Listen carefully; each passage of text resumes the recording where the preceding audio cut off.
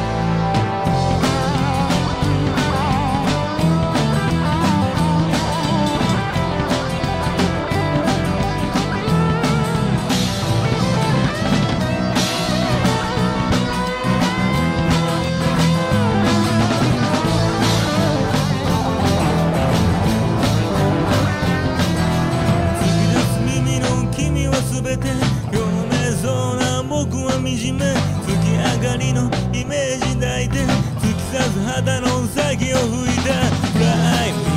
to the moon Fly me to the moon、涙が星になる川になる嘆きが溢れ出す夜になる今より眩しくなるんだろう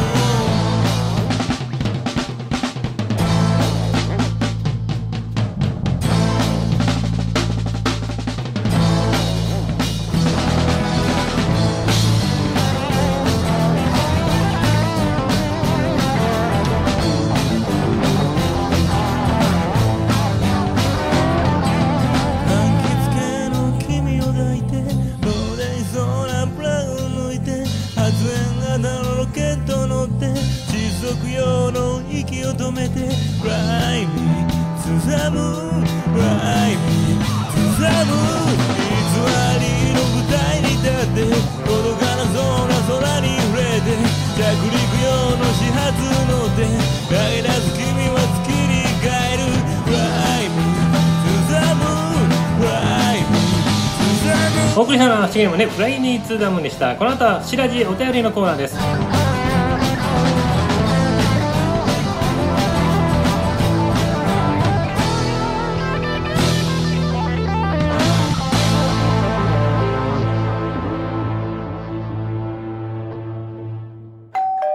しらじお便りのコーナーということで、ここからはしげもん公式 X からいただいたリップをご紹介したいと思います。桃太郎さんいつもありがとうございます。全曲レモンシャン作品ということで、勝手に質問コーナー、詩やメロディーが浮かぶのはどんな時かっこ歩いてる時以外で、自分の楽曲をレモメンドするならどの3曲、さて不思議なアンサーはということなんですけど、ありがとうございます。まずは詩やメロディーが浮かぶのはどんな時、歩いてる時以外でということなんですけどね、どうですかね。フライミー、さっき今書きましたフライミーツーダムーンは、シャワーを浴びてる時に思い浮かんで、こう慌てて忘れないようになんかこう、シャワー浴びながら、フライみたいな、みたいなこと言ってましたけどね。あとは、どんな時ですかね。車乗ってる時とかもありますね。まあ、車と乗ってる時はもうとにかく、こう、忘れないように、こうふわっとこうやっぱりなんて言うんですかね、こうインプットを多くしている人はアウトプットが出てくると思うんですよ。僕はだから結構曲をめちゃくちゃよく聞くので、たくさんの人のこう曲を聞くと、自然に頭がこう構築されてるんでしょうね、右脳が。右脳っていうのはなんかその聞くところによるとなんかこう勝手にこう考えてくれるというような機能らしいので、なんかひらめきとかそういうのに、こう抜けているというか、抜けているって抜けてたらダメだよ特化して抜けてたら落ち込んでるということだと思うんですけども、自分の楽曲をレモメンドするならどの3曲ということなんですけどね、難しい質問ですね。僕の場合自分の音楽スタイルもそうなんですけども、別に自分がなんていうんですかね、歌唱力で、よく言ってるんですけども、歌唱力で売ってるわけでもなく、パフォーマンスで売ってるわけでもなく、こうなんていうんですかね、これラジオの感覚なんですよね。365日の、ずっと、日曜日だけ、土曜日だけ休みで、あとは、全部、日曜日はレディオバーやってますけども、こう日のルーティンというか、別に質より量っていうわけじゃないんですけども、そんな感じでやってるので、一曲めちゃくちゃいい曲を作るというよりも、全体的に質のいい楽曲をという感じのことを考えておりますので、3曲ではなかなか難しいんですけども、自分の不思議レモンを表す3曲を選ぶというんであれば、僕の場合よく言ってるんですけども、言ったら、歌舞伎とか落語でいうところの新作は私不思議レモンのオリジナル、そして、古典は沢田研二さんという形になっておりますので、私が、表す3曲はやっぱり熱帯夜は絶対入りますね。熱帯夜と、バラでこんにちは、そしてカウンターブース、この3曲ですかね。この3曲がなんかこのジュリー、と言ったら古典の沢田研二さんと新作の不思議レモンのうまいなんかバランスが取れた3曲かなと思うんですけども、なんていうのかね、自分自身で自画自賛になりますけども、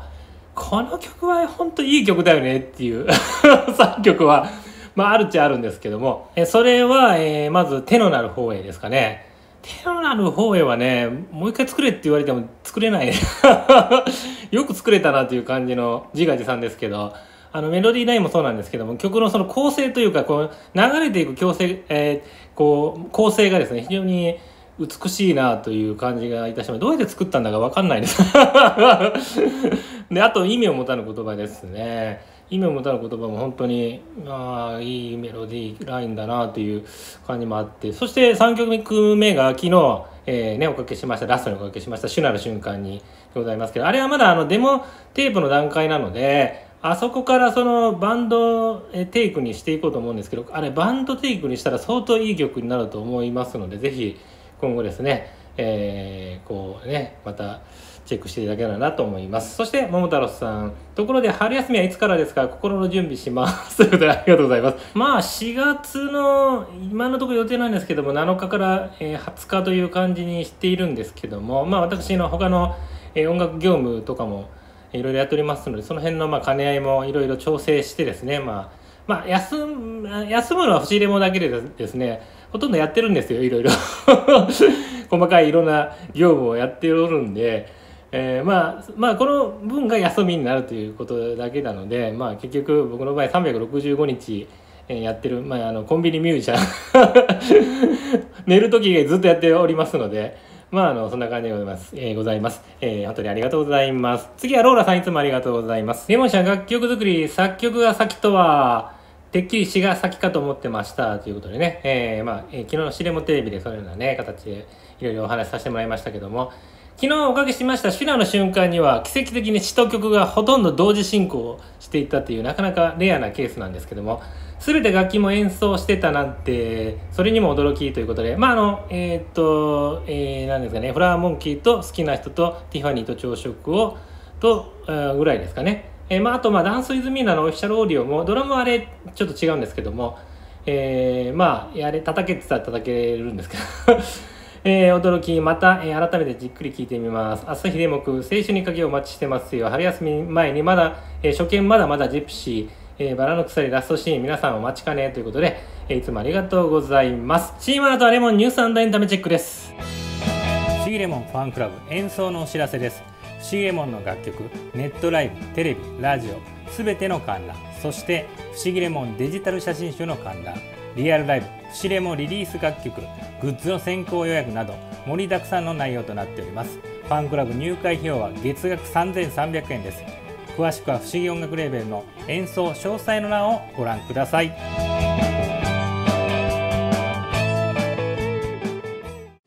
不思議レモンのデジタル写真集、屋根裏の果汁物、ポスター写真にプライベート写真配信中。月額1100円、月額1100円月額1100円。不思議音楽レーベルの音楽配信サブスクリプションサービスチューファイン、月額1100円で不思議音楽レーベル全アーティストのシングルアルバムがフル視聴できるサービスです。詳しくは不思議音楽レーベルサイトまで。不思議レモンライブスペース電脳不思レモショー、月額1100円で不思議レモンの新旧ライブ音源動画がご覧になれるサイトです。詳しくは不思議音楽レーベルサイトまで。不思議テレビジョン、不思議音楽レーベルのネットテレビ、ネットラジオが聞き放題、月額1100円。不思議テレビジョン、不思議テレビジョン、不思議テレビジョン。フシネコニャンズデジタルハウスへようこそ。不思議レモンの可愛い愛猫たちの写真動画が月額1100円で見放題。不思猫ニャンズデジタルハウスへどうぞ。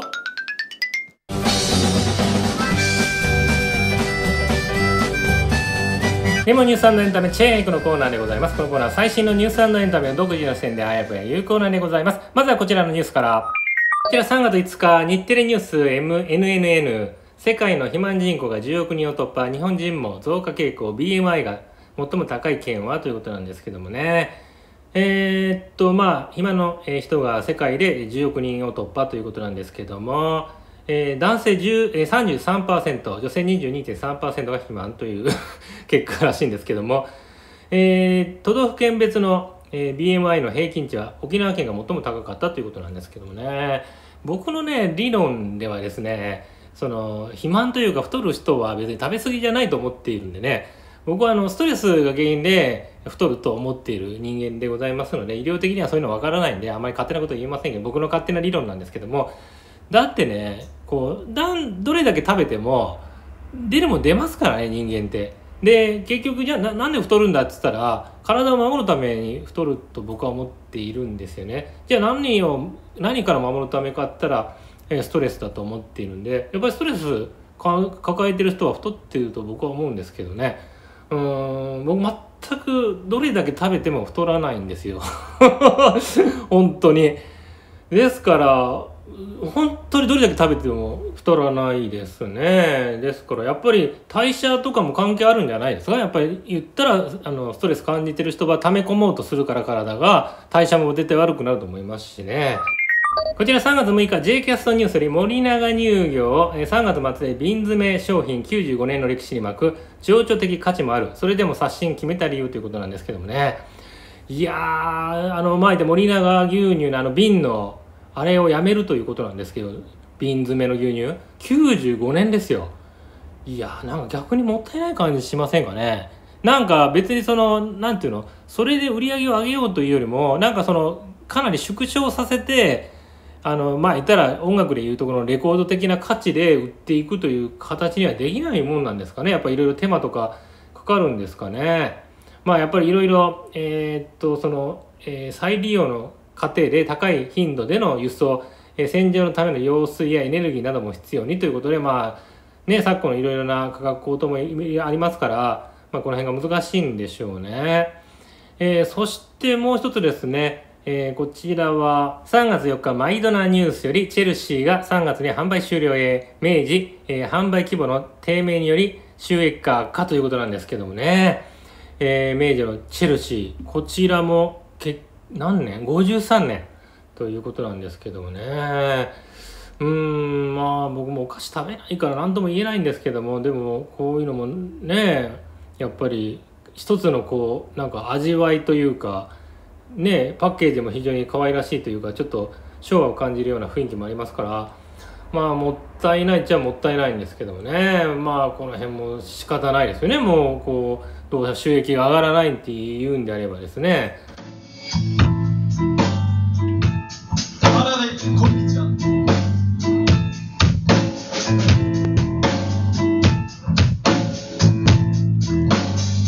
素敵な人に出会えた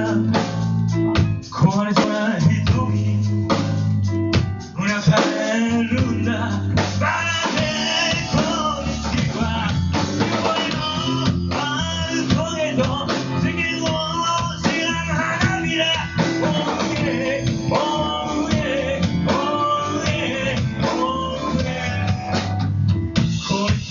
心は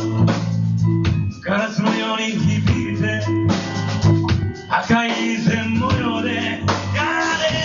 崩れるさ。僕の中を流れる君の赤は奥へ奥へ奥へ奥へ。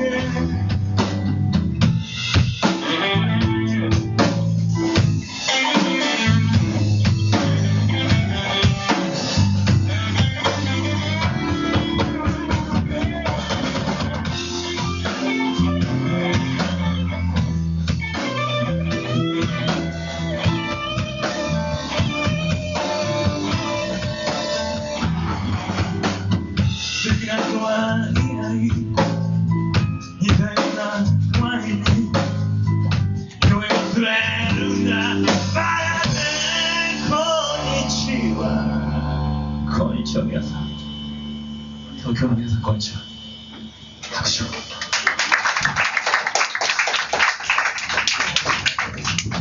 見覚えのある声と世間を知らぬ花びら。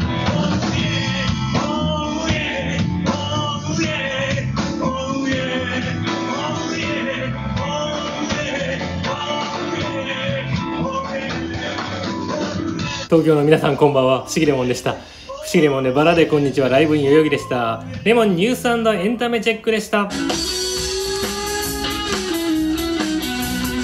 トレンドレモン、新しいもの、流行りもの好きの私、不思議レモンが最新のトレンドについてあやかるトレンドレモンのコーナーでございます。今日はライブドアニュースがお送りいたします。好きなマーベル映画ベスト10ということでお送りしたいと思います。僕はね、先ほどオープニングにも言いましたけども、あまりアメリカのこういう特撮というかヒーローものがあまり好きじゃなくてですね、そもそも80年代のアメリカのですね、ヒーローものとかですね、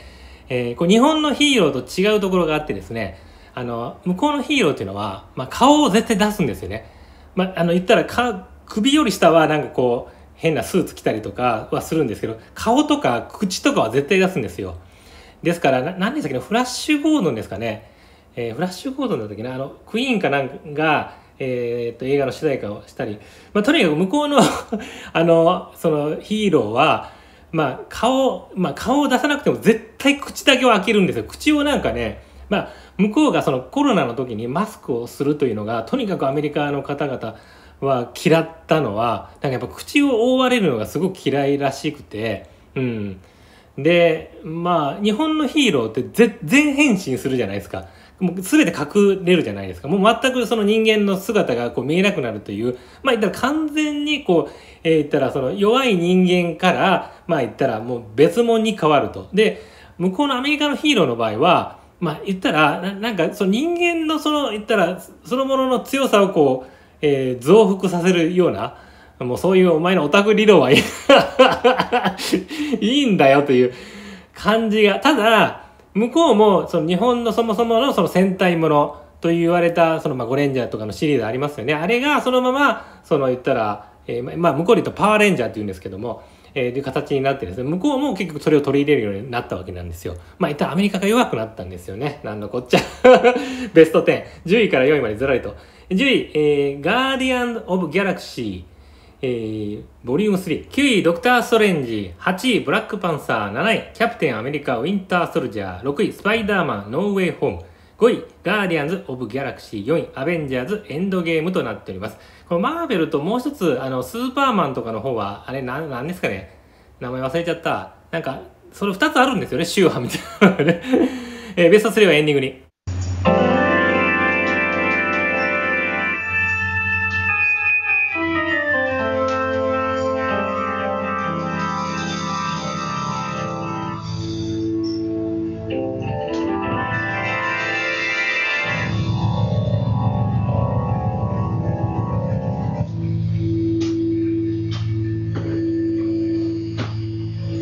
夜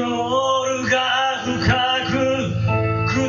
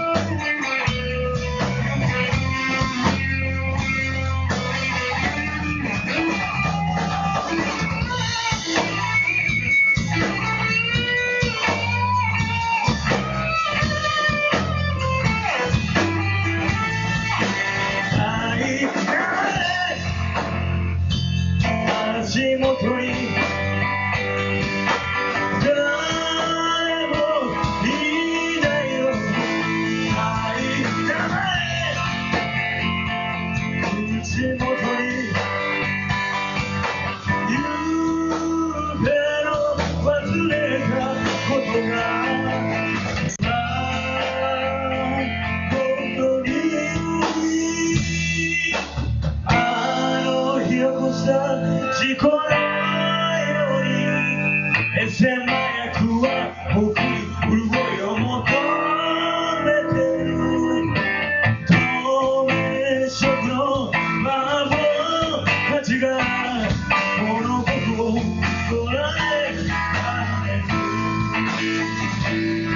儚しの名誉に彩られた流し込む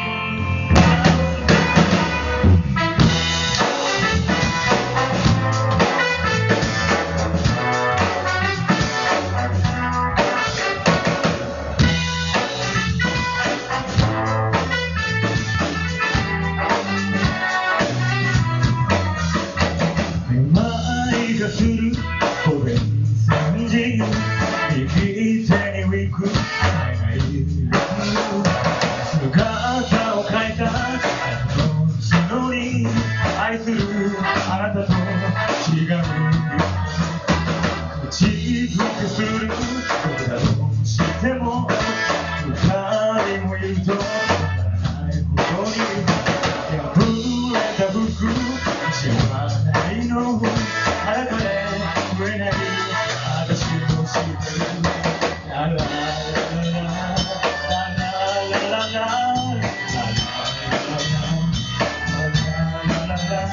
朝焼けが私も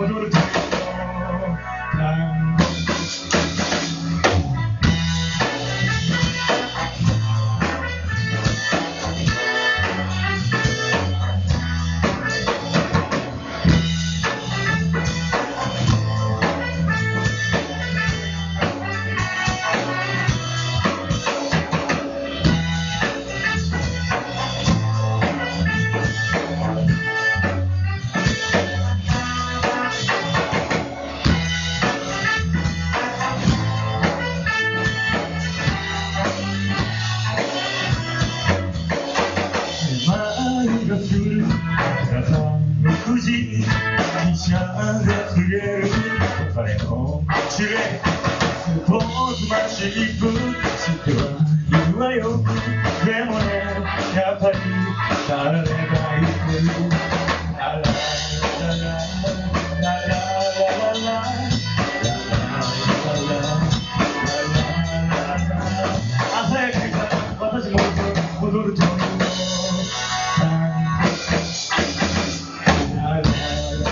2曲続けてお送りしました。しぎれもねカウンターブルースライブイン新宿、そしてしぎれもね単語と貴婦人ライブイン新宿でした。トレンドレモンの続きです。では好きなマーベル映画ベスト10をお送りしております。第3位アイアンマン、第2位アベンジャーズ、1位がスパイダーマンとなっております。そんな感じで、スパイダーマンはなんだかんだ人気がありますよね。ということで、今日はトレンドレモン好きなマーベル映画ランキングお送りしました。お送りしてきました CM ネットラジオ、こういう不思議なラジオで、明日は金曜日フライデーになりますので夜11時からになります。また明日お会いしましょう。しぎれもんでした。生まれるだろう